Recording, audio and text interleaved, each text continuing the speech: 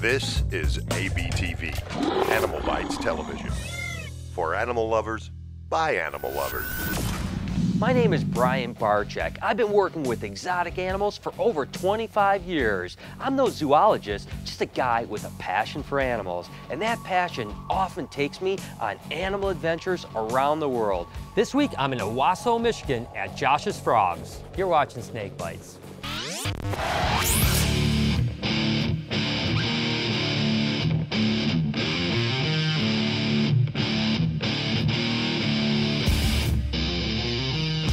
I'm in Owasso, Michigan, visiting Josh's Frogs. Now, I've always been an amphibian nut, but the truth is I have a lot to learn. And I tell you what, a place like Josh's, one of the biggest amphibian breeders in the entire country, certainly is the perfect place to learn. This is going to be absolutely awesome. Hey, Brian. Nice Zach, to meet what's you. going on, man? Hey, Thanks so much, no worries. man. Come on in. Awesome, dude. So coming in here, obviously, you walk around and you just see so many different amphibians, and I know I'm going to learn a lot today, but let's start with the basics. Number one, Zach, what do you do here at Josh's Frogs, and how long have you been here? I started with Josh in 2007. The company originally started in 2004, so pretty early on. Initially, I was hired just to do some reptile shows, help build naturalistic vivaria, the habitats for the frogs we sell here for customers. And as the company grew, at that point we were at 3 employees, now we're up to about 17. Took on more of a managerial role, overseeing all of the animal care, and then also our online presence, social media. One thing I want to cover, so that the people watching understand, if you walk in here and you see the tanks the way they are, maybe some people might think, gosh, they don't even clean these things. So tell me what's the deal with the algae on these tanks? Well, I'll answer your question with a question, Brian. Do you have blinds on your bedroom window? Of course. So do our frogs. They just prefer algae. Algae is completely harmless. It just grows on the glass, and it makes our frogs feel a lot more secure in there. Having algae on the fronts of the cages keeps the stress down for these frogs. You can kind of think of it as a hide box for snakes. But of course, if you keep these as pets, you can certainly keep the front of the glasses clean. This is really just for breeding purposes.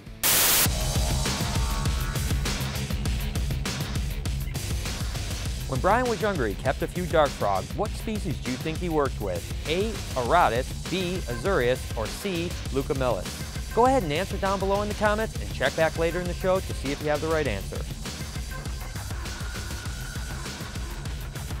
For this week's Reptile Report, we'll be highlighting monitor lizards. Go ahead and check out the URL down below or click on the link in the description. So what would you say Josh's Frogs' mission statement is? Our mission statement is to only provide healthy captive bred animals. Currently we only sell animals we produce here ourselves. And carry all of the supplies you need to properly care for that animal its entire lifespan. Long term, we're really hoping to reduce the demand for wild-caught animals. Right. If they can be bred here, they should be bred here, right. And get their prices in captivity low enough to where they can actually successfully outcompete lower-cost wild-caught imports that are coming in. We're really strong believers in conservation through commercialization. If we can produce them here, there's no need to bring them from out there. Takes the pressure off. And I think with, more so with amphibians than reptiles, right? I mean, that importing for most species is probably really bad. Am I not right? It is, especially when you're dealing with an imported animal. Not only are you, that animal, you're taking it out of the wild, you're, removing it from that wild population and its chances to produce offspring and everything. They don't handle shipping as well. Right. They are susceptible to parasites. They may be very well diseased. A lot of these animals that come in wild caught are in rough shape. And even in the best of hands, they have virtually no shot of staying alive, much less surviving to produce healthy captive bred animals of their own. If I was going to buy my very first dart frog, walk me through what animal you'd want me to buy and how I'm going to keep it. Yeah, there are 3, we call them the big 3. There are 3 great species. They're mainstays in the hobby. They're widely available captive bred from us or elsewhere. Dendrobates tinctorius, commonly called the dying poison arrow frog, because it actually used to be thought that you could boil these animals and use them to dye clothing, believe it or not. I tried that once. Dendrobates auratus, the Costa Rican green and black poison dart frog, which honestly the vast majority of them aren't green and black. Okay. Or Dendrobates leucomellus, which is one of my favorites. It's called the bumblebee poison dart frog. It's generally black and yellow. Any of those frogs are very easy to keep alive through their full 15, 20+ year lifespan if you take good care of them. Well, Zach, just show me some cool frogs, all right? So we have Tinctorius azurius here, so tell me a little bit about these guys other than the fact that they're absolutely gorgeous. Yeah, they absolutely are gorgeous. They certainly earned the moniker the sky blue poison dart frog. Blue is a really rare color in the animal world, and they certainly display it. These are, like you said, Dendrobates tinctorius azurius, the blue poison arrow frog. They're a great example of the very variable Tinctorius species. They're over from Brazil. A lot of them are from Suriname, a few neighboring countries. This is a male and a female pair. How do you know? I mean, is there sexual dimorphism? I mean, what are you looking at to know which one's a male and female? There's actually absolutely is sexual dimorphism, even though it's not as evident with these guys as it is with a lot of other herps out there. The female is much, with these guys being about the same age, the female is much larger. Okay. She also has a much more arched back. It's very, very hunchback, where a male's going to have a much more smoother back when seen in side profile. And the front toe pads in the male are going to be a little bit larger, and they're going to be heart-shaped. There's going to be a little divot between each little toe pad there. Now this is, relatively large species, right? Yeah, they're of the Tinctorius, they can be fairly large. Of the different morphs of Tinctorius, Azurius are a fairly medium size out of there. So you're looking at anywhere from, with some of the smaller morphs, about an inch and a quarter, up to about 2.5 inches. They're some of the larger dart frog species. What's so cool about these animals? Dendrobates auratus are a Central American dart frog. They do great in groups. You really rarely see aggression between males and females, or more typically with dart frogs, females and females among them. In the wild, they're actually found typically near slow-moving bodies of waters, such as streams, or really, really humid, wet, damp areas. They're naturally a little bit shyer than a lot of the other frogs out there, but if you provide them with a humid environment with plenty of hides, where they, if they get startled, they know they can disappear out of sight real quick, they'll kind of risk venturing out in the open a little bit more, and you'll see them. Auratus is kind of unusual because Auratus, RO, gold. The original holotype of Auratus that was described was actually a gold animal, which is a specific population that's actually incredibly rare in the hobby. So you're calling it Dendrobates auratus, which is tree walker gold, and virtually none of the frogs in the hobby are gold. So you get these green and black guys instead. Yeah, now are all the auratus black and gold? Or I mean, black and green? Absolutely not. You can get blue and black. One of my favorite populations are called the El Cope, which is from an area in Panama, where their base color can be anywhere from turquoise to green to blue. And then their colors, they can have dots or lines that can be black, or most of them tend to be more bronzish, which can take on almost a grayish overtone with age. These guys, inch and a quarter as adults? Inch and a quarter. They're a good moderately sized dart frog. They're not super tiny, but they're not too big either. Okay, feeding these guys? Pretty much your typical dart frog fare. Like most dart frogs, auratus are microphagous. They're really not going to be interested in eating anything over about 1/8 of an inch. Right. In the wild, they'll eat a lot of ants, termites, beetles, Lord knows what else. In captivity, we're feeding them mostly fruit flies or pinhead crickets. So just really small prey dusted with a multivitamin calcium supplement. Now, that food source, they can get that through Josh's Frogs? Yep. We sell the fruit fly cultures. We're actually the largest producer of 32-ounce fruit fly cultures in the U.S. We also sell all the culture materials you need to actually produce yours at home as well. Right. And we breed fruit flies, and they're wingless, so they don't have the wings. Makes life a little bit easier for you. Don't have to worry about them attacking your vegetables. Exactly. In the house. That's good. A little bit easier to get past the wife. So. All right, let's move on. All right, and here we have Dendrobates leucomelas, what's commonly known in the hobby as the bumblebee poison dart frog. The vast majority of the leucomelas in the hobby are from Venezuela. That came in the 90s, early 2000s. Even though recently we've actually been getting a lot of different neat types from British Guiana. Here's a male and a female. They're a good group frog. We keep them in pairs here just for efficiency as far as producing offspring. The worst females are going to do to each other is eat each other's eggs. They have a nice loud call. They're fairly bold. They're also, more of an arboreal dart frog. They'll spend a lot of the time given the chance off the substrate, moving around, using the entire, volume of the tank. Now, is this a typical pattern, and is there a lot of variability? There is a ton of variability. Most of the common leucomelas you see out there are from Venezuela, but they may very well be a mix of different locales and different import years that have come in through the years. So a lot of them can be pretty variable. These are your more typical Venezuelan leucomelas, black and yellow bands with a little bit of spotting involved there.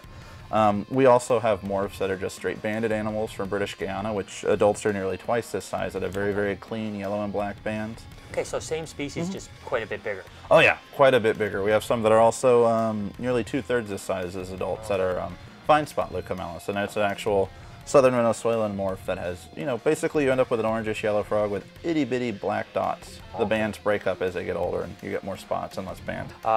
Now, do you see much production difference between, say, a auratus and a leucomelas? Yeah, leucomelas are definitely a much more seasonal animal. They're going to produce generally smaller egg clutches. 4 to 6 is pretty common. Some of the bigger ones, like the bandits, can produce in the low teens or so.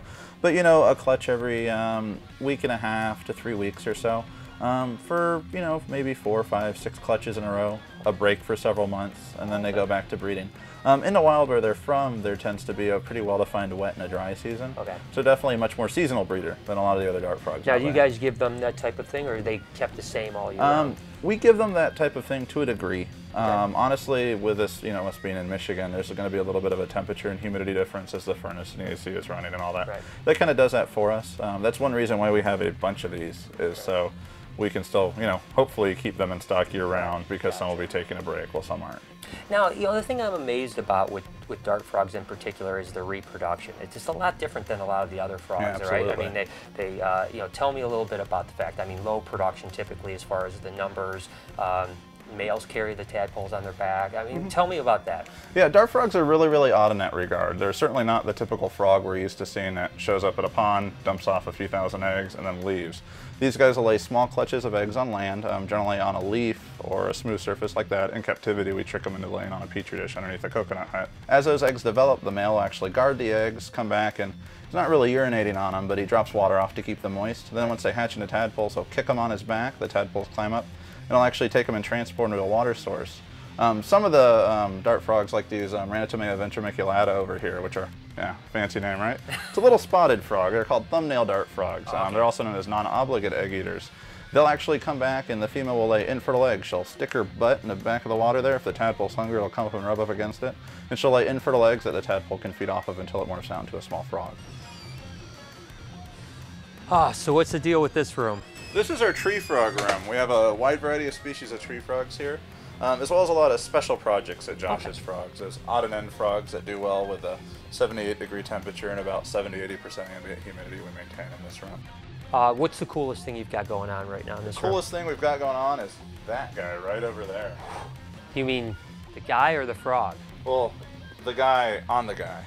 Ah, I see. Or the girl on the guy, actually, being that's a female. It's not this type of show, it's the wrong show. What kind of frog is this? That is a Pedostibes hosei, the Asian yellow-spotted climbing toad. The only true arboreal toad species in the wild. They have large legs, large arms, and freakishly long fingers that they can grasp and climb really well. You guys have had some pretty good success with these guys, huh? Yeah, absolutely. In fact, this last season we just had the largest success, to our knowledge, any of them in captivity before.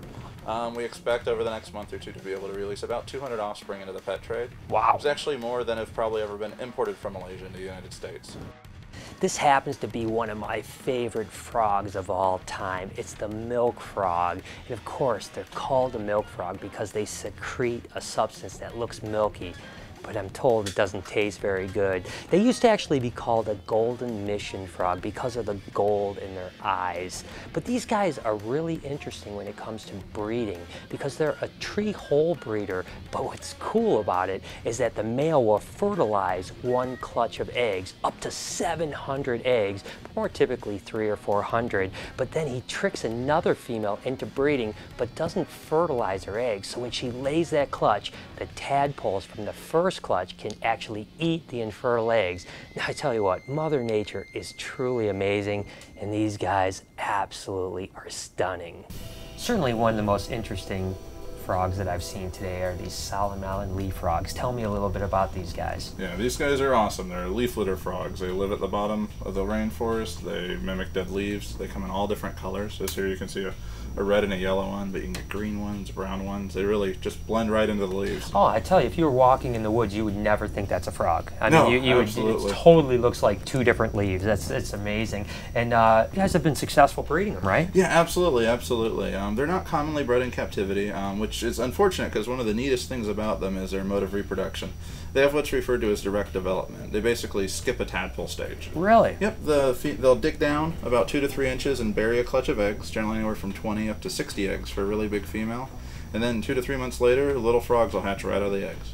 So these are going to lay the eggs, and the eggs are, what are they going to look like? They're going to look like little brown peas. They're actually translucent, and you can, if you rinse them off, you can see the little frog developing right in there. But they're a little sticky, so they're really good about taking any particulate from the environment around them, thus camouflaging them a little bit more. And they don't need any water when they lay that egg, right on the ground. Absolutely not. Yeah, pretty cool animals. That's pretty cool. Now these incredible vivariums are really interesting because they're little ecosystems that really require almost no maintenance whatsoever, which makes them incredible for keeping amphibians. I want to break down exactly how the system works right now. This is actually a substrate right here that's called Josh's Frog's False Bottom. Basically all that does is just give the water an area to drain through, because obviously if you have too much dampness on the soil, you're going to have a lot of issues and then you're going to have a lot of maintenance.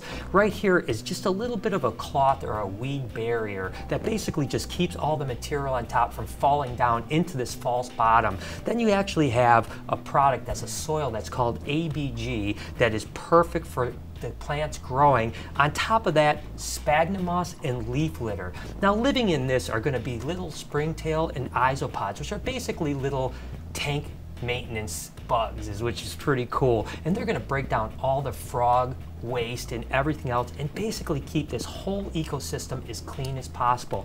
So with the exception of having to do some maintenance maybe every 6 months or maybe even every year, this is completely self-sustaining, which makes it incredible. And look at how absolutely beautiful it is. So I'm taking this as the tadpole room? This is the infamous tadpole room. Yes. Where the magic happens. So Absolutely. tell me some stuff well, about it happens this. in that room, but then the babies are raised up in here. This is where our frogs go to college before they're sold. Exactly, the nursery. Exactly. Per se, yes. So tell me, I mean, well, you've got some tanks here. I see you have a bunch of cups. What's the process? Absolutely. Well, over here is where most of our non-dart frog tadpoles live. Most of those tadpoles can be raised communally. Okay. So we rear them in tanks, you know, just like you would an aquarium with sponge filters, do water changes. Yeah, and this 40 breeder right here is where we breed our bumblebee toads. We just bring adults in that have been cycled in the other room. They think it's the rainy season. The females are full of eggs. The males are calling their heads off.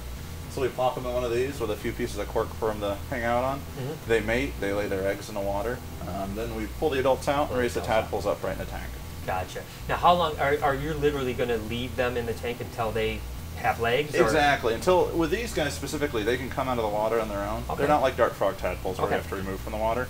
So we set it up in a way where as they get older, we reduce the water level, and then they actually climb up on the glass around the piece of the cork right in the All right, tank. so that's this. Now with dart frogs you talked about, you actually move them into these type of settings? Exactly. Most dart frog species, the tadpoles tend to be cannibalistic.